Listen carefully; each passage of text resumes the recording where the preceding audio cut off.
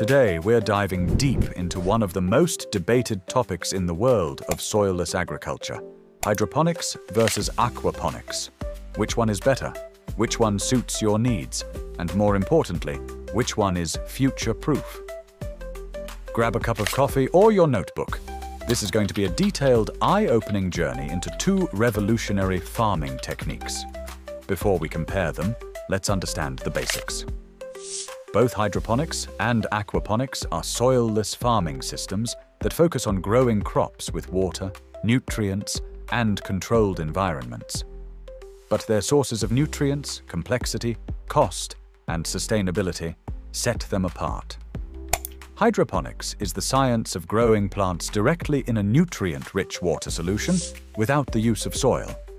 Instead of soil, plants are anchored using inert growing media like coca peat, peat, hydroton, or rock wool.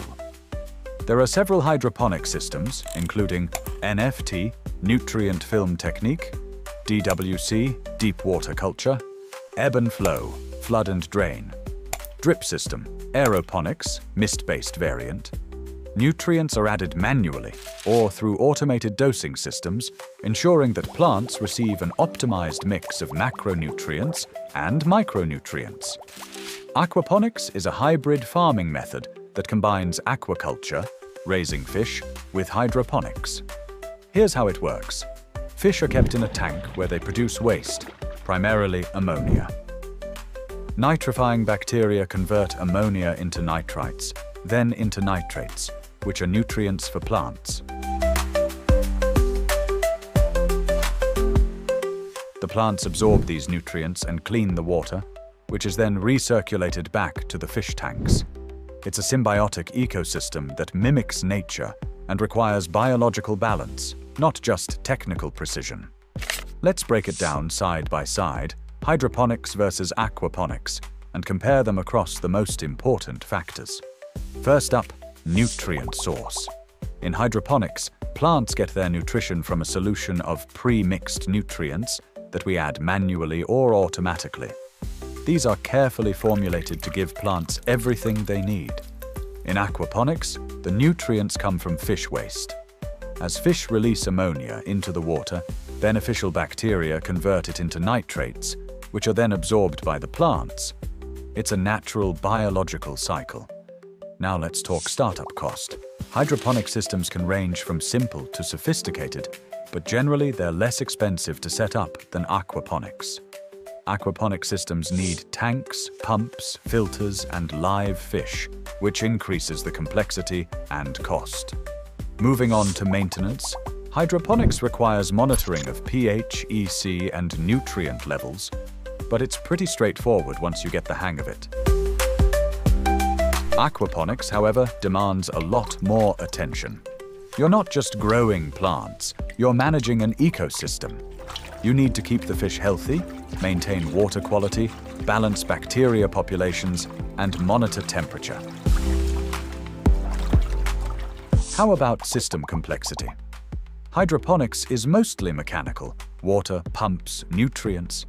It's relatively easier to automate and control.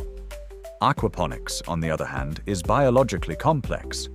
You're managing plants, fish, and bacteria, three living systems that must stay in harmony. When it comes to water usage, aquaponics has the upper hand. Because it's a fully recirculating ecosystem, it uses even less water than hydroponics, which is already water efficient. Now, yield speed. Hydroponics usually gives faster early growth because the nutrient mix is always precise and readily available. Aquaponics might take a bit longer to stabilize, but once it does, it can produce consistent yields over time. Plus, you're getting fish as a second product. For beginners, hydroponics is more forgiving and easier to learn.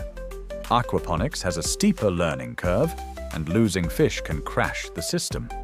Finally, consider marketability. Hydroponics is widely used in commercial vertical farms and urban setups. It's tried, tested, and profitable. Aquaponics is a niche, but it's gaining popularity among eco-conscious consumers, educational institutions, and sustainable living advocates. So there you have it, a clear, practical comparison of hydroponics and aquaponics. Each system has its own strengths and challenges. The best choice depends on your goals, your budget, and how deep you want to go into the science of growing. So now the big question: which one is better for you? Choose hydroponics if you want faster results and easier management. Your focus is on commercial plant production. You want to grow indoors or in urban spaces with limited access to resources. You don't want to manage live animals. Choose aquaponics if you're eco-conscious and value sustainable ecosystems. You want a holistic, closed-loop system. You enjoy biology, microbiology, and fish care. You're planning a permaculture or homestead-style project. Hydroponics is dominating urban vertical farming, controlled environment agriculture, and commercial leafy green production in cities like Dubai, New York, and Singapore.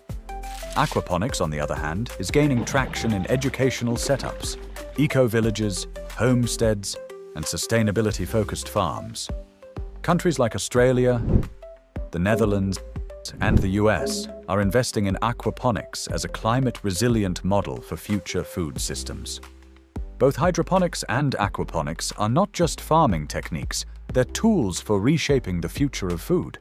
So, whether you're a backyard grower, an urban farmer, or a startup aiming to change the agri-tech game, choose the method that fits your vision, resources, and values. Let me know in the comments, which one are you excited to try, or are you already using one? I'd love to hear about your journey.